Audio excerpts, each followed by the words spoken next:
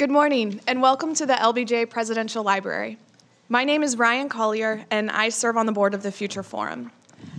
Now in our 15th year, the Future Forum was created to provide vibrant and energetic public policy discussions, and through our programming, inspire the doers of today and the builders of tomorrow. There are few in history who have done more, built more, and shattered more glass ceilings than our first woman Secretary of State, Madeleine Albright. And there are certainly even less who have given us permission to say it's okay to interrupt. I know that we are all appreciative of that advice, and we are honored to have you with us this morning, Dr. Albright. We are also pleased to have as our distinguished moderator, Krys Boyd, the host and managing editor of KERA FM's talk show, Think. And we're thrilled to know that this will later air on your show next week. We would also like to thank our generous sponsors, Current Events, for providing our wonderful breakfast, Hill & Knowlton Strategies, Hillco Partners, and Norton Rose Fulbright for supporting our programming. And now it is my privilege and honor to introduce you to our 64th Secretary of State, Madeleine Albright, and Krys Boyd of KERA. Thank you.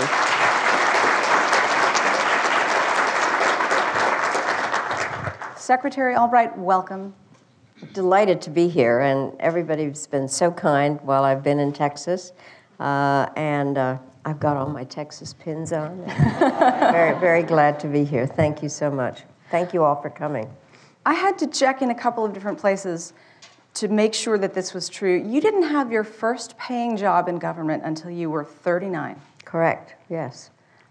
Your career trajectory is so interesting because there's no way you could have predicted when you were very young what you would do. Well, definitely. Everything about my life is an accident, which is that, in fact, I shouldn't even exist. My parents, I was born in Czechoslovakia before World War II and spent the war in England. I won't go through that whole story, but basically came to the United States when I was 11 years old. And my parents gave us an entirely new life. And so I'm very grateful, and very grateful when I became an American. But my job trajectory is totally different than anybody might have suspected. I did go to a women's college, Wellesley College, and I wanted to be a journalist. And I was on my college paper. And then our commencement speaker was Neil McElroy, who was the Secretary of Defense at the time because his daughter was in our class. And we all kind of remember the commencement address slightly differently, but the gist of it was your responsibility is to get married and have children, preferably boys. And so, the fact that we didn't all walk out. But the bottom line is I took his advice and got married 3 days later. I did have a job when my husband was in the Army in Missouri. I worked on a small paper in Rolla, Missouri, doing what you're supposed to do, is work on a small paper. And then we went back to Chicago, where he already had a job, and we're having dinner with his managing editor, and he looks at me and he says, "So what are you going to do, honey?" I said, "I'm going to work on a newspaper," and he said, "I don't think so. You can't work on the same paper as your husband because of labor regulations." And even though there were 3 other papers in Chicago at the time, he said, you wouldn't want to compete with your husband. And I know what some of us might say at another phase, but I saluted and found another life. And I went to work for Encyclopedia Britannica, which did interesting things. Every year they had a series of articles that they would review, and that year they were doing geographical articles. And since I was a poli-sci major, they thought that I at least was qualified to read the articles and find the art to go with them. And then newspapers, sometimes there was a little space at the bottom of columns that they needed to rectify. So I read Encyclopedia Britannica for factoids, and some I still remember, like ostriches are voiceless, according to Encyclopedia Britannica. So it never occurred to me that I would be doing something. I didn't know what I was going to do, so I was not a journalist. You had 3 children to raise at home, and you were getting your PhD at the same time. You say that was actually the hardest thing you've ever done by yourself. Well, it's interesting because literally what happened was this is life before sonograms, and I kept getting fatter and fatter, and the obstetrician was very unkind and kept saying, "You're getting so fat, do something." And so I barely ate, and we were then living on Long Island, and I walked all the time. And in the course of that, I saw that Hofstra University was offering Russian and for teachers for 8 hours a day for 8 weeks. And I had always wanted to learn Russian, but because I was Czech and it's a Slavic language, it didn't make any sense to take first-year Russian at Wellesley, and I couldn't take second-year Russian because I didn't know the alphabet. So I was able, my twins were very considerate and got born 6 weeks early, and so I took Russian while I had to leave them in the hospital, and that made me decide that I really did want to go back to school. But it took me forever to get my PhD.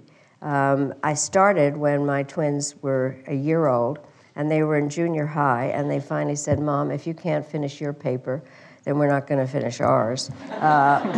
But it did take a long time because I was interspersing taking care of my children and also beginning to do politics. And so it really did take a while, and I finally got my degree. And that's when I got a job, a paying job on the Hill, working for Senator Ed Muskie of Maine. And instead of kind of saying, "This is my friend Madeleine," you could say, "This is Dr. Albright." And so I really have been very lucky in terms of having my credentials together at the time that people did want the one woman on their staff, which is not a great commentary in terms of how people were hiring, but I really was there at a time that it was just perfect, and Ed Muskie was wonderful to work for.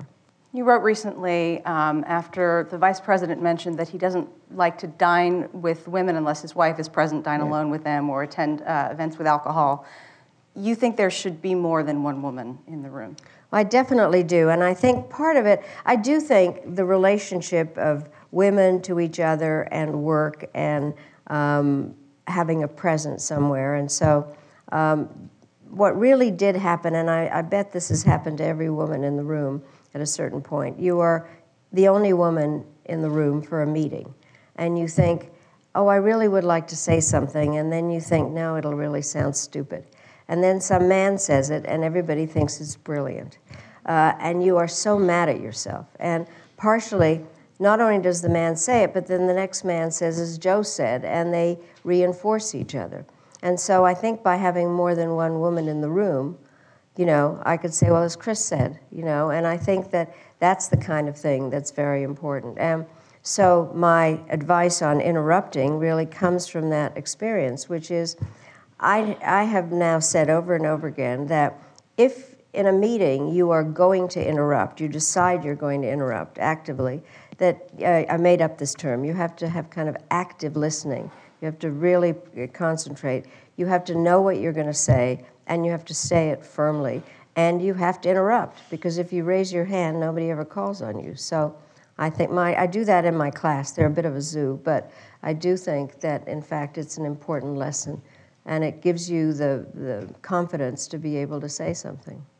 When you were first offered a job with the National Security Council, your first instinct was to say, "No, I'm happy here." Oh, I tell you the thing that happened, because truly, my life story is unbelievable. But what happened was that when I was a student at Columbia getting my PhD, Zbigniew Brzezinski was my professor. I'm working for Ed Muskie, and he calls me up and he says, "Madeleine, perhaps you've heard I've been named National Security Advisor." And I said, "Yes, I have." And he said, "Oh, well, terrific. Can you find me a place to live?" And I said, "Geez, Big, I thought you were calling to offer me a job." And he said, "No, I'm asking you to find me a place to live." So I did do that. And then I was working for Ed Muskie in terms of, I had a wonderful job with him, being his chief legislative assistant. And he really was a powerhouse in the Senate, having been made chairman of the Budget Committee and the Environmental Subcommittee and Government Operations. And it was just terrific. And what happened was, and I think some of you have seen the inside of Senate offices, they're all kind of like a rabbit warren of people. And so all of a sudden I get a phone call there, and whoever answered the phone says, "Dr. Brzezinski's calling you," and everybody's listening. And he said to me, I think, would you like to come and work in the White House? And I was sure everybody heard that, and I didn't want them to. And I said, no, I'm very happy here. And then I thought, I must be out of my mind. And I got up and I went, there were phone booths and there were phones in them and stuff.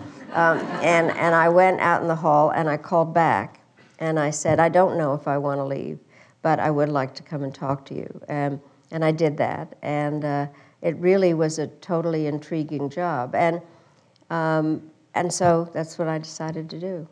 So you had a PhD, you had this legislative experience, you speak 4 languages, but you still write with great humility about the learning curve when you first arrived at the National Security Council. What you didn't do was say, I couldn't possibly be qualified for this, which is what women are socialized to say, even if they don't believe it's true. Well, the thing that was interesting was I do think because I had worked on the Hill and I had been asked to do congressional relations, and by the way, just parenthetically, when I talked to Ed Muskie about going to the Hill, and this was a man that had been my mentor and a dear friend, and he actually said to me, I don't think a woman can do congressional relations, which just kind of blew my mind, if I may say so. And so I did go, but I understood what it was I was supposed to be doing is congressional relations because I understood the Hill.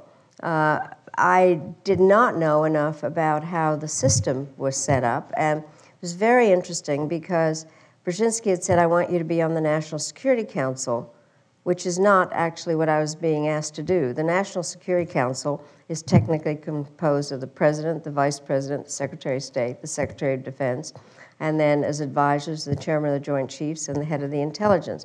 So I definitely was not on that. He was really asking me to be a part of the staff of the National Security Council. But I have to tell you something that did happen. My job was to do congressional relations, and it was a time that President Carter was talking about doing an arms sale to the Middle East, and he had a lot of members of Congress in to talk about it, and I knew that my job was to listen to what questions the members of Congress were asking, what President Carter was responding, and I was sitting in the back and taking notes. And then the meeting's over, I go back to my office, and all of a sudden I'm sitting there, the phone rings, and it's Brzezinski, and he says, would you please come up and read your notes to Secretary Vance and Secretary Brown? And I go up there with some chicken scratches, and they said, how did the president get from this point to that point? And I thought, you all were there, and I said, I'm sorry, and I can answer the questions that the members asked. And then I go back to my office, and I thought, I'm going to get fired. And then I decided, I can't believe I decided this, that the best defense was a good offense. So I went up to Brzezinski's office, and I said, excuse me, but I didn't think I was hired as a secretary. And he said, you weren't. And I said, well, why are you asking me about what notes I took? Don't you guys, somebody in there taking notes? And he said, no. You don't understand that the lowest member of the group, the lowest level job, is the person responsible for taking notes, and you must admit that you were the lowest ranked person in the room. So I didn't know how things worked, frankly, but I learned pretty quickly. I also learned that when President Carter said, I understand, it didn't mean I agree. And so I had to learn a lot of different kinds of things when I got there. But it was a great time. I always wondered whether I was qualified. I still wonder if I'm qualified. Secretary Albright, are you saying that you have experienced imposter syndrome, you? Definitely, definitely. There's no question about that. You know, that they'll find out that I really don't know anything. Or one of the things that did happen, I have to say, one of my jobs was to help present the budget of the administration to Congress. And so I got my clearances pretty quickly, and they rushed them through as fast as they could. And then all of a sudden I get this information, and I didn't understand all the alphabet soup that went with it and the acronyms and things, and I thought, oh my God, you know, here they've spent all this money clearing me, and now I don't know what I'm going to be doing. So believe me, every day there was something that happened like that. When you accepted the position as Secretary of State, how did you quiet those voices that told you maybe you weren't ready? Well, first of all, I'm not sure I ever did, but the important part is that you do not do these jobs alone, and that is the part in terms of the team that you have. The people at the State Department are stunning professionals, and really you do develop a way of trusting them. The part that's really hard is you walk into a place with people that you don't know, and they are the ones that are conveying information to you that is absolutely vital to being able to do the job. And so you quickly do learn who is somebody that briefs well, that can organize things. But the main thing is you don't do it alone. And I think that that's an important part, is to recognize what a team effort it is, which is why I'm really sorry that Secretary Tillerson doesn't have a full team at the State Department. How much of diplomacy is about the ability to read the other side and what they need and want, and how do you do that? That is key to diplomacy. What you have to do is put yourself into the other person's shoes on the other side of the table and decide that it cannot be a zero-sum game. There has to be, they are there with their national interests and you are there with yours, and it is very important to understand what they need. And you do get a lot of briefings ahead of time. I do think that what is important is you have to get intelligence on what is happening on the other side. One, in terms of the issues that they're interested in, and others in terms of who they are, what their personalities are. And one of the things I do teach, and I make my, they finally get tired of this, but I believe that every country makes decisions based on 5 factors, and it's important to know what your 5 factors are and what theirs are. So very briefly, the 5 factors are, the first one, objective, facts about the country. What is the geographical location? Most countries don't change their geographical location. Russia did, and I think that plays a big part. Resource base, we did. We now are oil independent. And demographics, which you just have to keep track of, but those are measurable things. The second factor is subjective. How do the people feel about what is going on? And that's obviously much harder to measure. In the United States, sick of war and fighting other people's wars. But I think it's important to try to assess that. The third factor is how the government is organized. And again, in our case, executive-legislative relations. Or if you're looking at another country, are they a parliamentary system? Who are the parties that are in it? The fourth factor is bureaucratic politics, which is reflected in what the budget looks like. And the fifth factor are individuals. And I think that one of the things that's really important is to kind of do the 5 factors for the people sitting on the other side of the table. But it is absolutely essential to know what is their need. But you also need to know at what stage you make very clear what your national interest is and what are the issues on which you cannot compromise and which are the ones that you can. Compromise seems to have fallen out of favor as a tool for negotiation. In America these days, a lot of people equate compromise with capitulation. What do we do about that? Well, I think it's a very bad moment in that particular way, because in a democracy, compromise is really the essential way of finding what I just said, something in what the other person is saying or doing or needing, that you can find some common ground. Compromise is not a 4-letter word. It is something that is essential. And part of our problem, frankly, is that not only do we not know how to do it at home, but we are really presenting a very bad image internationally. I'm chairman of the board of an organization called the National Democratic Institute that does democracy work abroad, just in terms of not in terms of ideology, but in terms of nuts and bolts of democracy. And I was abroad somewhere doing some work, and I said to these various factions in their parliament, you need to compromise. And they said, you mean like you guys? So we are not a very good example at the moment.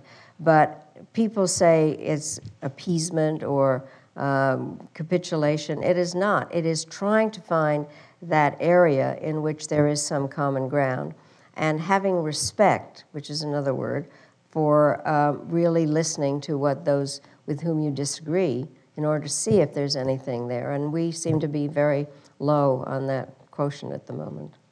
To date, you are the only U.S. Secretary of State to have visited North Korea in person. Can you talk a little bit about that experience and your impressions of, at the time it was Kim Jong-il? Well, part of it, again, goes a little bit back to what you were asking. We knew very little about North Korea because we don't have an embassy there, and trying to really get good intelligence on it. And I tried to get as much intelligence as I could, and one of the people I talked to was Kim Dae-jung, the president of South Korea, who in fact had initiated something known excuse me, as the Sunshine Policy, and really trying to find areas where there was something one could do with the North Koreans. And but very, very little information when I went. And Pyongyang, what was interesting about it, first of all, I watched a documentary flying in about how poor the North Korean people were and how people were eating bark off the trees, and and you kind of thought, well, how can this possibly be a society that can continue to exist? And when we came into Pyongyang, they have big boulevards, and despite the fact that there was a motorcade, there were some people on bicycles. Nobody looked at the motorcade, and people were very isolated, and excuse me, we didn't really know what we were going to do. And so I sat in the guest house waiting for some kind of signal about what I was supposed to do. And they obviously had cameras, and they were listening to us. What I didn't know was even if you type on a laptop, they can tell by the strokes what you're typing. So we just sat there. And finally we got a message that I had to go and see the embalmed body of Kim Jong-il's father. And so all those things in terms of protocol are somewhat more complicated, because if you bow too low, then Americans will criticize you for paying respect to some dead body of a dictator. And if you don't bow low enough, then you haven't accomplished what you wanted. And so I did that, went back to the guest house, and I got a message about coming to see the dear leader. And so we had a press conference together, and it was really weird. It was kind of like out of the 50s with old cameras. And I'm standing next to the dear leader, and we're the same height, and I had on high heels, and then I look over and he did too, and his hair was a lot poofier than mine. But what was interesting, we then had a meeting, and it was one of the more complex meetings in terms of talking about missile limits and a variety of issues to do with arms control. And he was totally versed in everything, and very clear, all through an interpreter, but very clear in what he wanted to have done. And then he, in fact, agreed that we should be able to keep our forces in South Korea. And we're finished for the day, and he says, I have a surprise for you tonight. And I thought, he said, what we want to do is redo for you, in your honor, a performance that they had for the 50th anniversary of the Workers' Party. So in the middle of this place where you knew people were starving, all of a sudden we went into a stadium. There must have been 100,000 people there, all clapping in unison, which I hate. And then a lot of incredible costumes and a lot of performance of gymnasts and things. But what was interesting is they had flip carts the way our people do at football games, and they definitely had some tableaus of the dear leader in the fields with tractors. But what was very interesting, what we were concerned about was something called the Taepodong missile that had a longer range than had been permitted previously. And so they were so good at the flip cards, they could make the missile look like the missile goes up. And so Kim Jong-il turned to me through the interpreter, saying, and that's the last one. And so they had clearly done all that on purpose.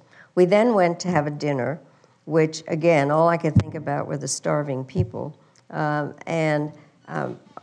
shouldn't make typologies like this, but Koreans are aggressive drinkers, and so they I was taken around from table to table, and the normal custom is you clink and drink, and Kim Jong-il said, don't do that to her. And we came back to the table, French wines, everything very fancy, and then all of a sudden he says, through his interpreter, how does my interpreter compare with Kim Dae-jung's? And I thought, oh my God, I'm going to have this person killed. So I was able to say Kim Dae-jung has the best woman interpreter I have ever heard, but you have a terrific interpreter too.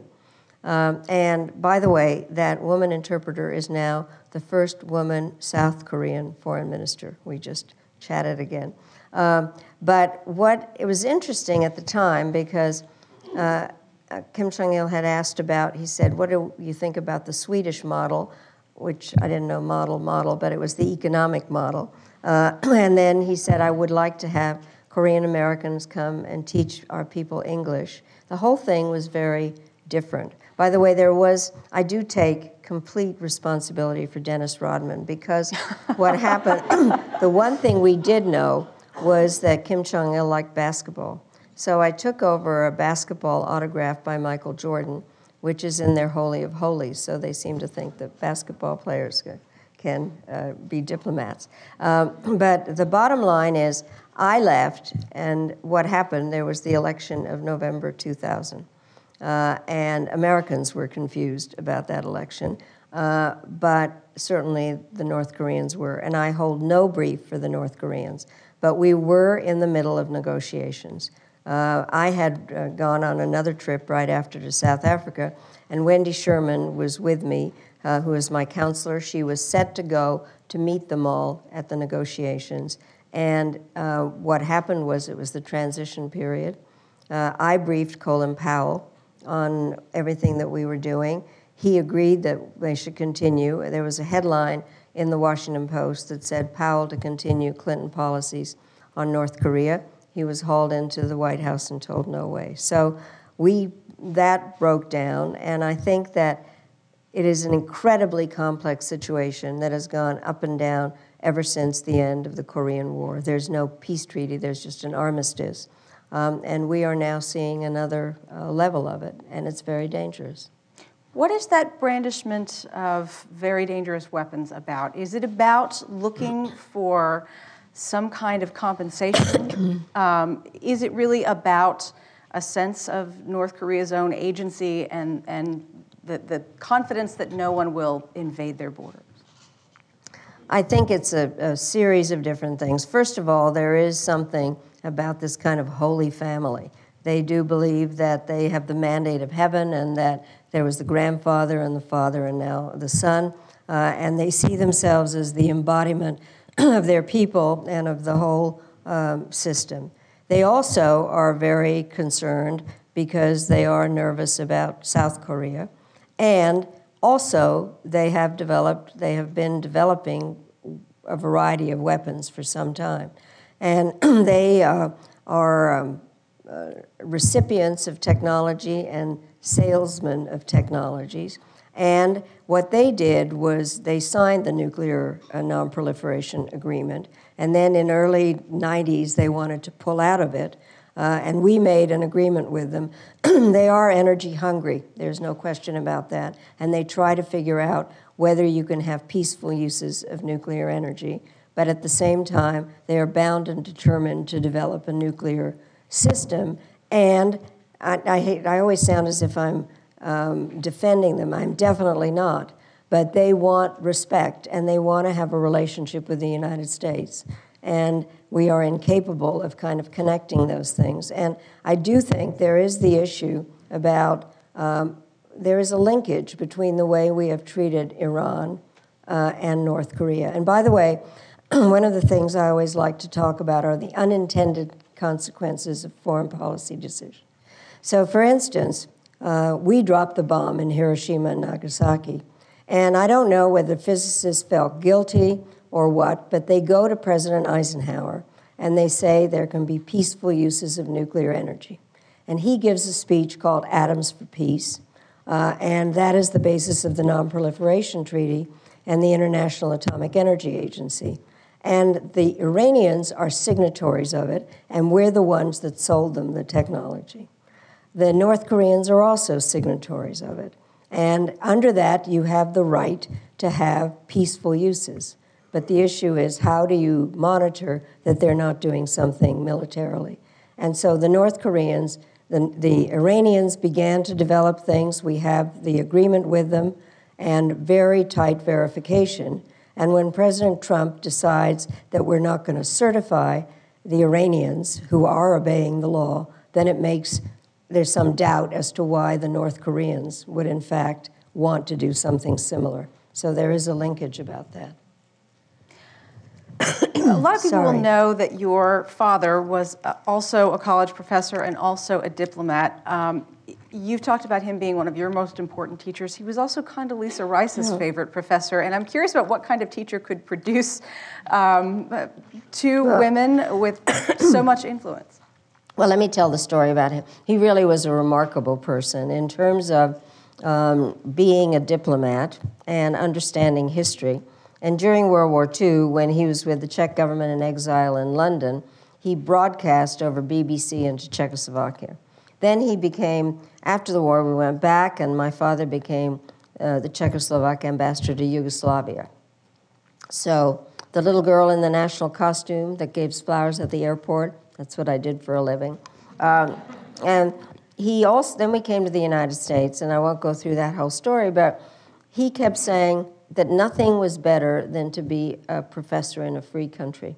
And what happened was he defected, asked for political asylum, and at that stage, the Rockefeller Foundation was finding jobs for Central European intellectuals, and so they found him a job at the University of Denver, and we had no idea where Denver was. And my parents started driving across America, and my mother said, they said Denver was the mile-high city, but we're not going up, so maybe we're going the wrong direction. Anyway, he did start teaching there, and ultimately he became a pretty big deal in Denver, and he died in 1977, and there were lots of flowers and tributes and things, and among them was a ceramic pot in the shape of a piano with leaves in it. So I said to my mother, where did this come from? And she said, it's from your father's favorite student, Condoleezza Rice. And she had been a music major, hence the piano, and she took an international relations course from my father, and he persuaded her to be an international relations major. She then did her master's at Notre Dame and was back working on her dissertation with my father when he died. And so this African-American music major from Alabama wrote her dissertation on the Czechoslovak military. And so in 1987, and I didn't know her, when I was working for my long list of losing Democratic presidential candidates, I was working for Michael Dukakis, and my job was to find foreign policy advisors. So I call her up, and I explain what I'm doing, and she says, Madeleine, I don't know how to tell you this, but I'm a Republican. And I said, Condi, how could you be? We had the same father. But we have talked about the fact that, and I just did a panel with Condi. Actually, it was the George W. Bush Security Forum last week, where President Bush gave that remarkable speech. And anyway, Condi always is very kind about the role that my father played. But we did learn different things from him. But I do think that he loved teaching, and I think that he understood the importance of having an academic basis to practical politics, and so he was a great teacher. People hoping to be president need to learn a lot of foreign policy very quickly. Governors in particular have not really focused on things outside the borders of their own states. Talk a little bit about the crash course that you would give to a Michael Dukakis or a Walter Mondale or Bill Clinton to ensure that they know enough to start making decisions about the policies that they will propose for their campaigns. Well, first of all, the people you named actually knew an awful lot. Bill Clinton went to Georgetown as a young student in the School of Foreign Service, and Walter Mondale had been in the Senate and understood an incredible amount of things. And Michael Dukakis had done a lot of traveling, and as a governor, and interestingly enough, a lot of governors know a lot about foreign policy in terms of, because they trade or do any number of things. And so I think they actually were prepared in terms of things they were doing. And also, having been in their campaigns, I can tell you they spent an awful lot of time looking at foreign policy issues ahead of time. The other part And I think this is a really important point, is one of the most interesting parts about our government and the changing of presidents and usually parties at the same time is the transition period. And there's some people who think it's too long from November to January, and some people who think it's too short, so because there's so many issues to cover. But it is a remarkable transfer, peaceful transfer of power, and transferring the crown jewels. And I have been transitioned into, and I've done the transitioning. The latter is more fun. But the bottom line is, the new people, you go and you sit in the offices. You are there. I did the transition for President Clinton for the National Security Council itself, and I sat in the old executive office building, and I met with the people that to have them really tell me what were the issues they'd been working on, how were they organized. It was really like going to graduate school again and really going through everything. Or, for instance, when Colin Powell became Secretary of State and I was Secretary, he had an office in the State Department. We made sure that all the assistant secretaries briefed him. I spent a lot of time with him. What did not happen this time, there was no transition. Very little in terms of people really knowing what all the issues are. And so there's that combination of people that come with some governance experience. I do think that it's useful. All the people you mentioned actually had worked in a government of some kind, and also had prepared during their campaigns. And then that transition period was not just icing on the cake, but it was really a way to get their heads around the issues that they were ready to deal with. You mentioned earlier that Secretary Tillerson doesn't have, even now, a full staff. The president has spoken about him wasting his time with certain diplomatic efforts.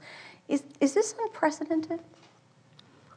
Well, as far as I know, it's unprecedented, and I'm trying to find some rationale for it. And I think one could say, perhaps, maybe, this is part of some plan, that they're kind of doing good cop, bad cop, and that there's really something going on underneath. I have no idea. All I know is what I read or listen to.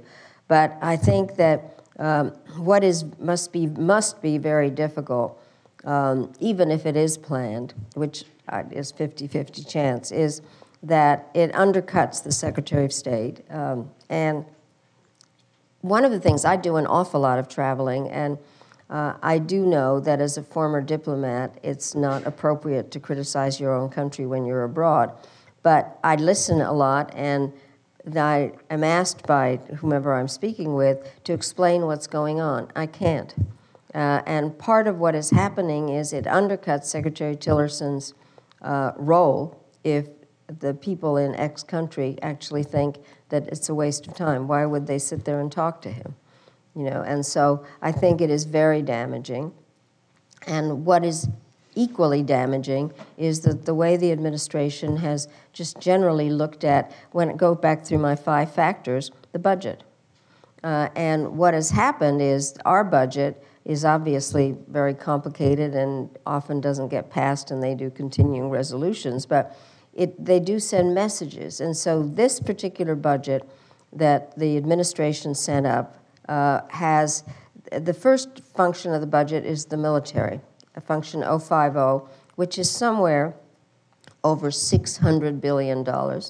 And the next function is international relations, which is 150, and it had under the Obama administration, kind of around $50 billion, and then the Trump administration proposed a 30% cut.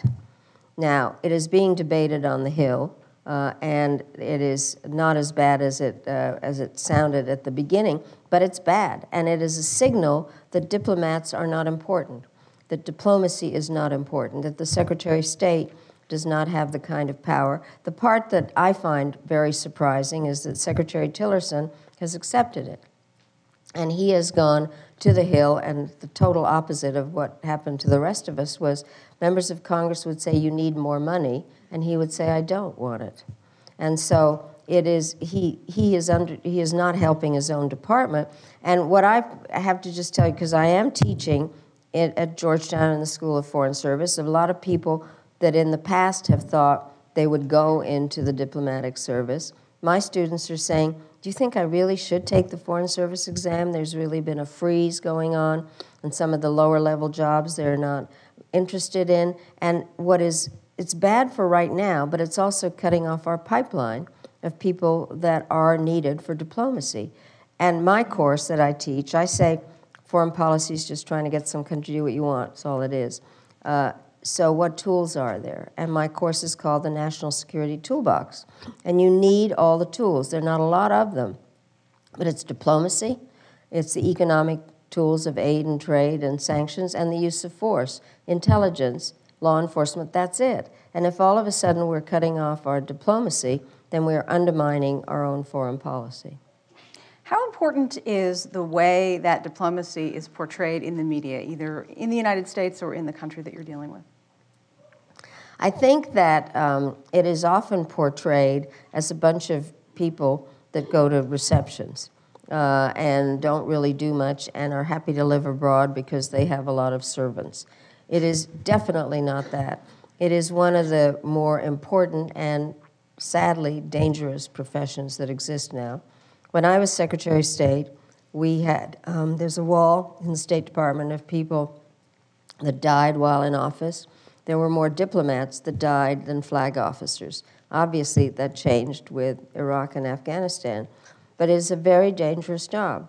And the people there work whichever country, work very hard in those jobs and represent the United States as best they can. So it's vital, and diplomacy is the way that history and over time countries communicate with each other. It is the standard way that diplomats, there's a whole process by which they present their credentials and spend time, but they are the eyes and ears of the President of the United States in another country. Technology has changed things a little bit because there's so much information out there, but basically they are the ones that understand the history and the culture and religion of a particular country and can report on what is going on. People make an awful lot of fun of diplomats at the UN, you know, that they really don't do anything and they just kind of develop a lot of parking tickets that they don't pay. But the bottom line is I found when I went up there that the representatives of their countries there are either people that have already been their foreign ministers or will be their foreign ministers and are very strong in terms of being able to, again, report on what is going on multilaterally and bring the voice of their governments to the multilateral setting. And by the way, the thing this panel that Condi and I did with Nikki Haley up there also goes back to the issue, if we don't pay the UN is a club. You have to pay your dues, and if you don't pay them, then you lose your vote or you're hurt in some way. Or if you don't pay your bills on peacekeeping, it's very hard to get reform. And so we are undercutting our own power at the UN. And by the way, because even when we were around, it was difficult to get Congress to pay the money. And so it led our best friends, the British, to deliver a line they had waited more than 200 years to say, representation without taxation. But I do think there is a genuine problem with the UN in this country, is there are people that are terrified of the UN. They think that it will, that it has Black Hawk helicopters that swoop down and steal your lawn furniture. And then there are people that don't like the UN because it's full of foreigners, which can't be helped. You have often called the United States the indispensable nation. Will that always be true?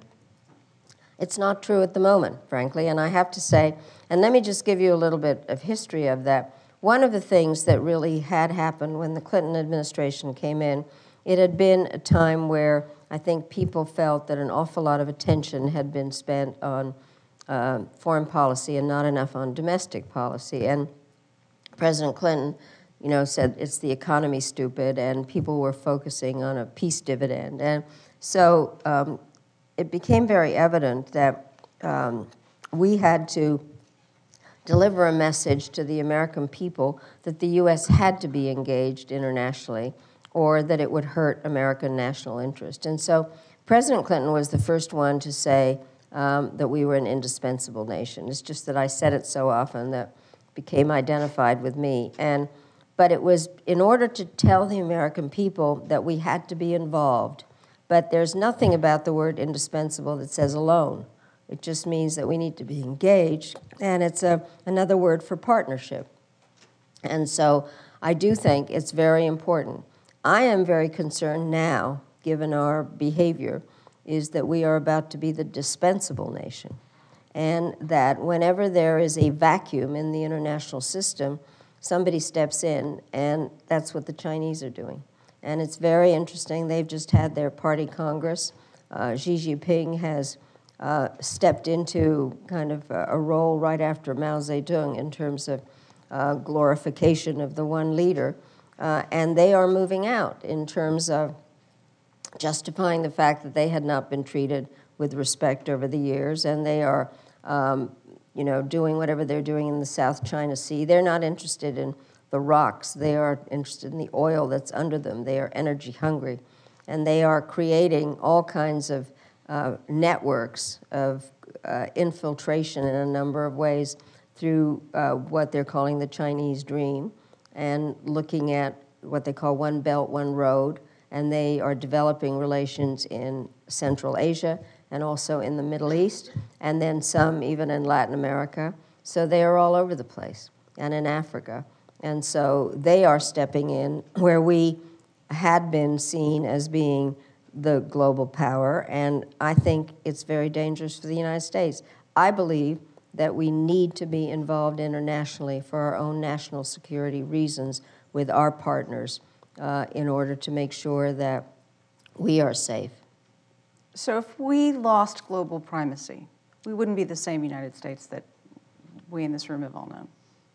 I think we wouldn't be, because we are first of all, we are dependent on what happens in other countries. And there are all kinds of different and new threats, cyber threats or terrorism, where you need nuclear proliferation, where you need partners to work with. And I do believe it's the job of the President of the United States to protect our territory, our people, and our way of life. And so we all thought we were perfectly safe territorially because being protected by 2 oceans and 2 friendly neighbors. But 9/11 was really kind of a watershed event in terms of showing that even our oceans do not protect us, and that we need to know what's going on somewhere through intelligence cooperation. And then I think our people actually they want to travel and do business abroad. There's no question about that. And we benefit by a lot of those relationships. Trade agreements actually are important. We sell a lot of things to other countries. It isn't just that they're all robbing us. The bottom line is when they're well done, they are bilateral or multilateral. And then our way of life. Our way of life depends on our safety, but also we know that we feel threatened if other countries are a mess and people want to leave them, or they are petri dishes for terrorists. So I can argue that the U.S. needs to have an international role, not alone. I mean, we used to say multilaterally if you can, unilaterally if you must. The bottom line is we need to be able to protect our people, and you can't do it by closing any contact with the outside world and thinking that America's first, because then America will be alone, and it is much more, I think, under threat in that kind of a way. I'd like to take some questions from our audience. Since we're capturing this conversation for a broadcast on the Think program, if you can go to one of the microphones that we have set up on the side of the room, or raise your hand and they'll go to you, but we'd like to get your voice on the microphone, please.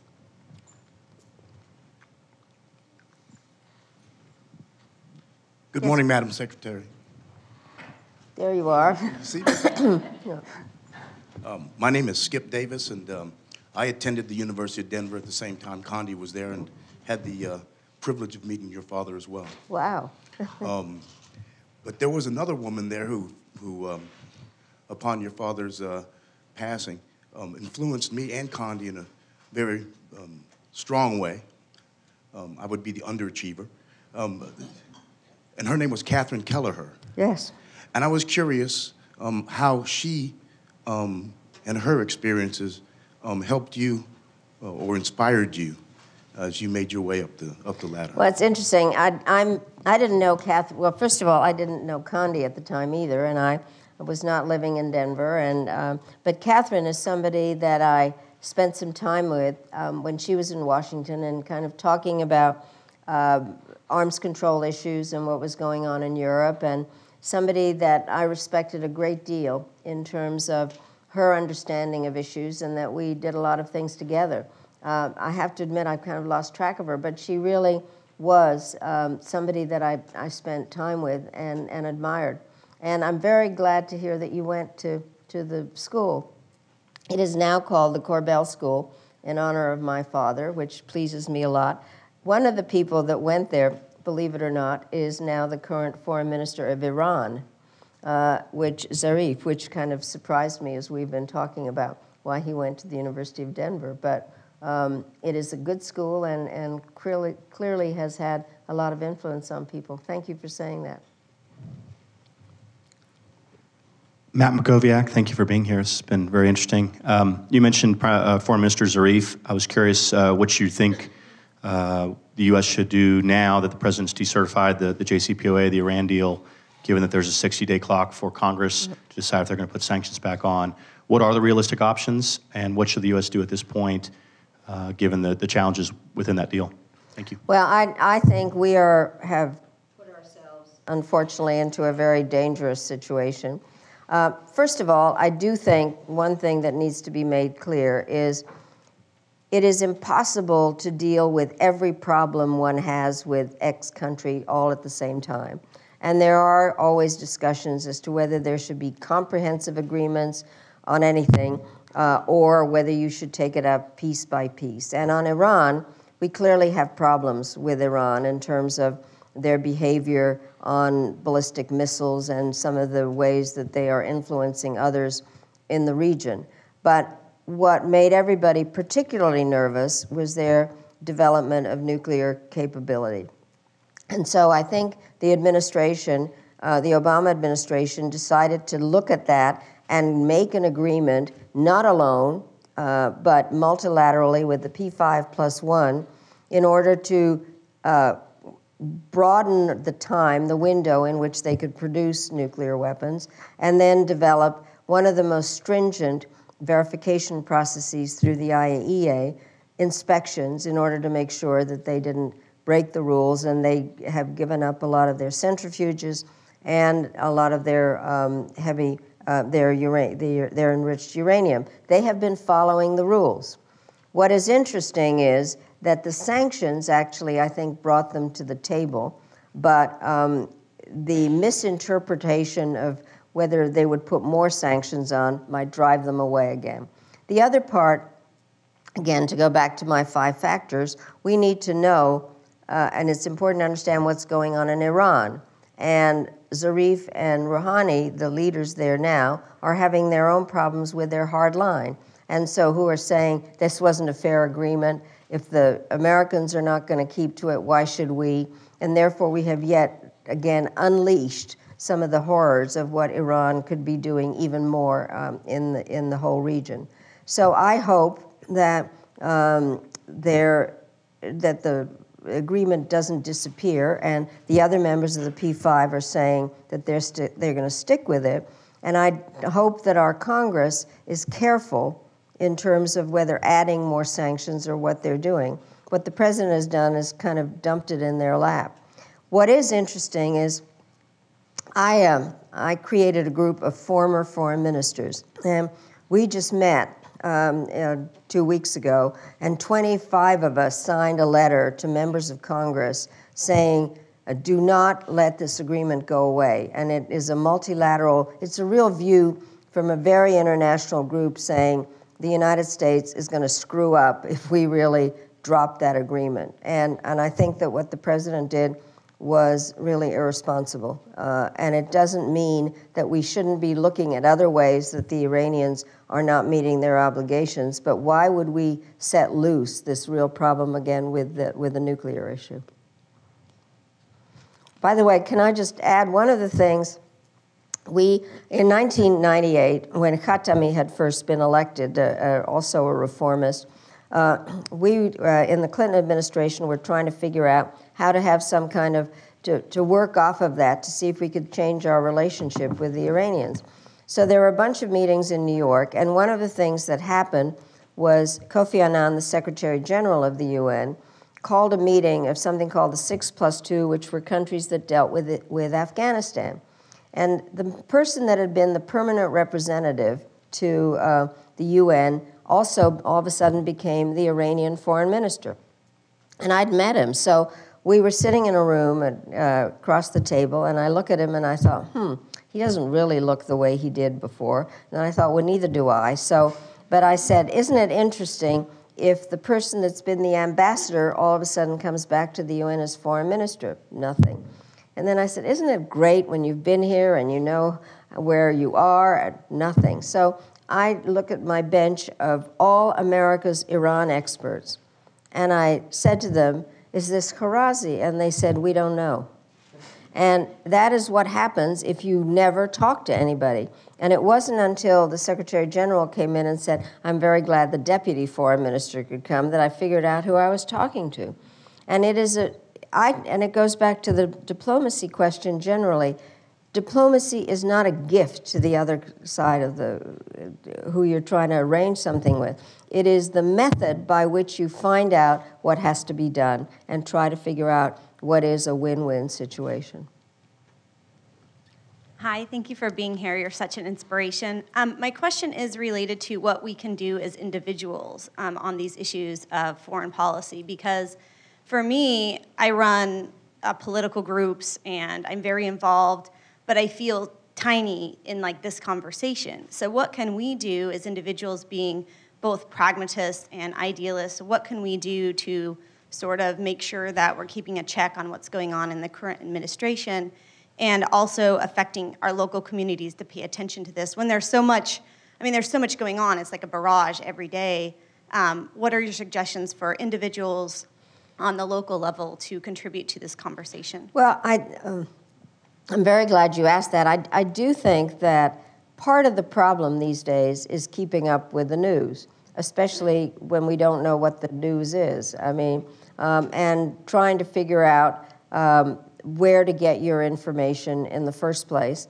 And it requires really, I think, kind of comparative research of trying to figure out what is going on where.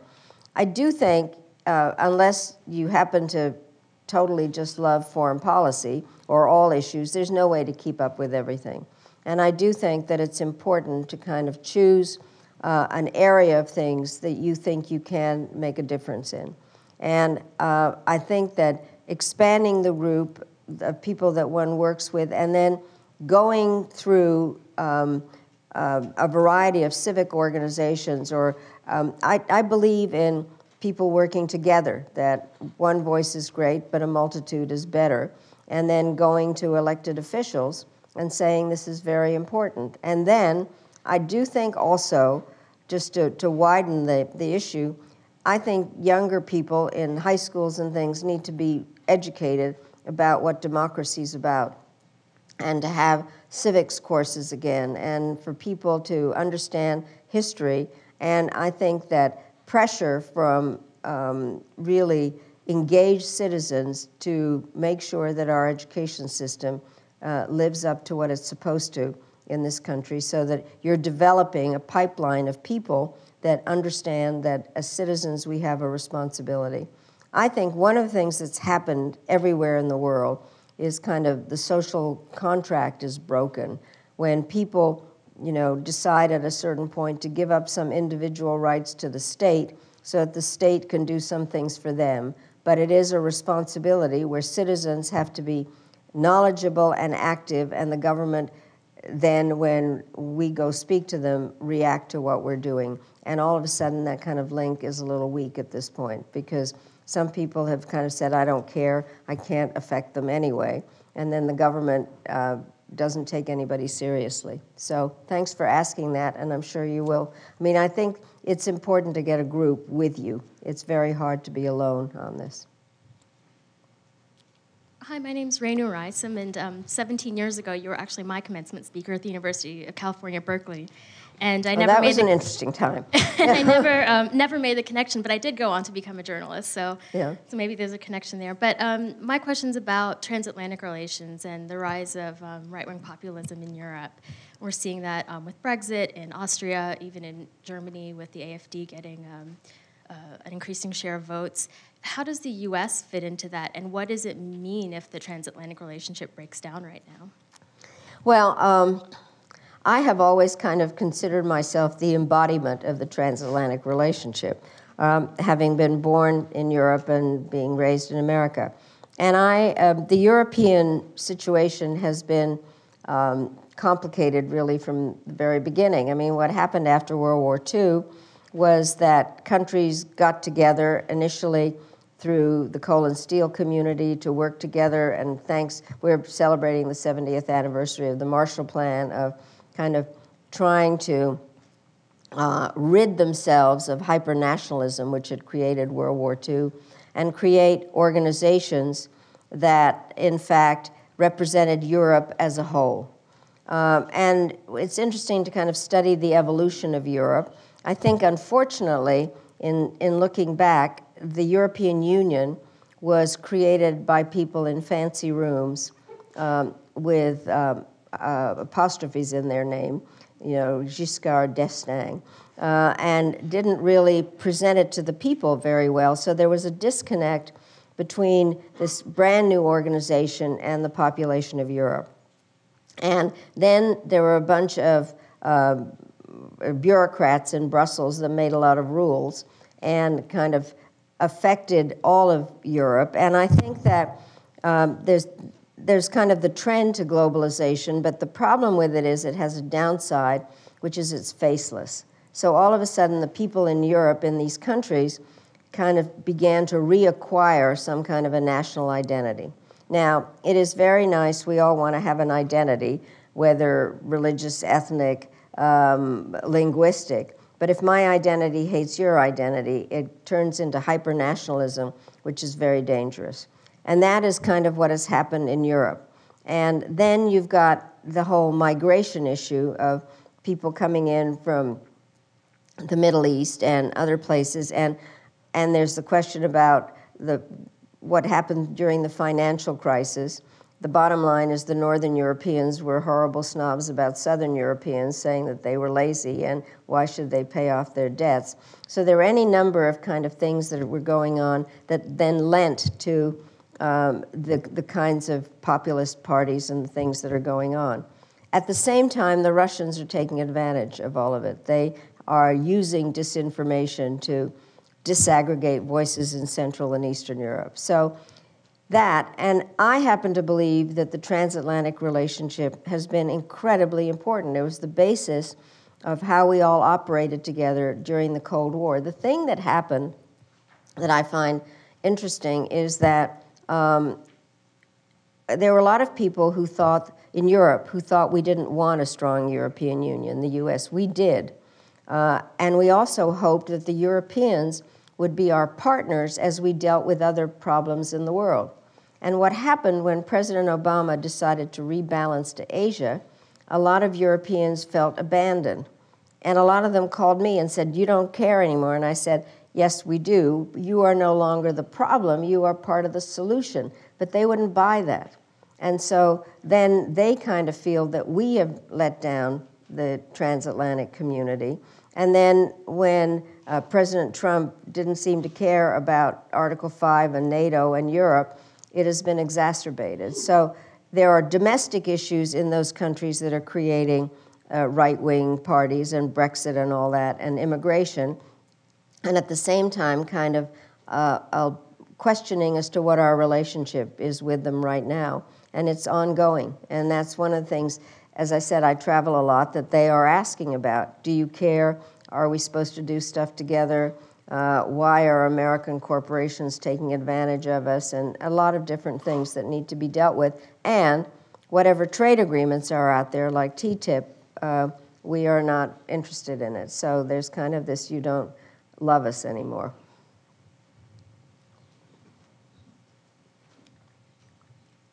All right, maybe one more question.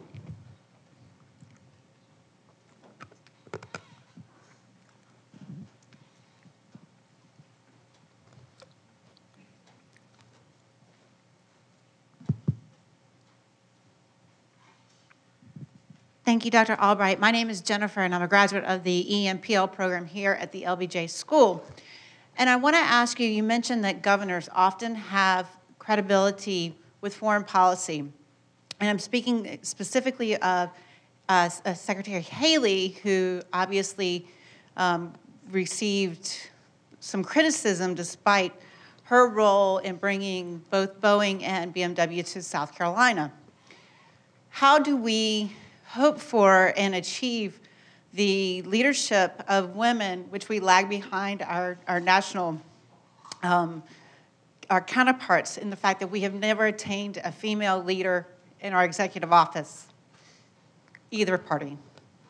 Well, I thought you were going a different direction, but let me just say this. What I find interesting is Americans do always like to be number one in things. There are so many other countries that have women leaders, and we do not. And trying to figure out why, I think, is an interesting question, because there clearly are and have been very qualified women.